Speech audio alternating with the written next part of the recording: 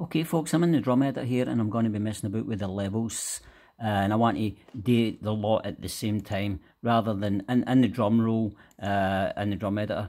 As you know, you can just get through these individually, but let's say I want to do the whole thing at the same time, so I'm just going to control all and it brings the whole lot in.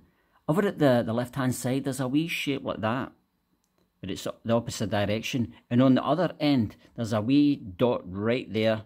There's one right there and right there, and there's also one right there too. And if we go to this one here, this is a fade in, so that will just fade in all that beat there if you want. And this one is obviously the opposite of that, the fade out. This wee one here will bring everything down by the same amount, as you can see, it just goes all the way right down. Whereas this one here, when we pull that down, it slowly decreases the lower levels, but brings it down. You'll still end up with a slight wave to that. But when we bring it up, and the further we do it, you'll actually see some levels actually going down, the lower levels.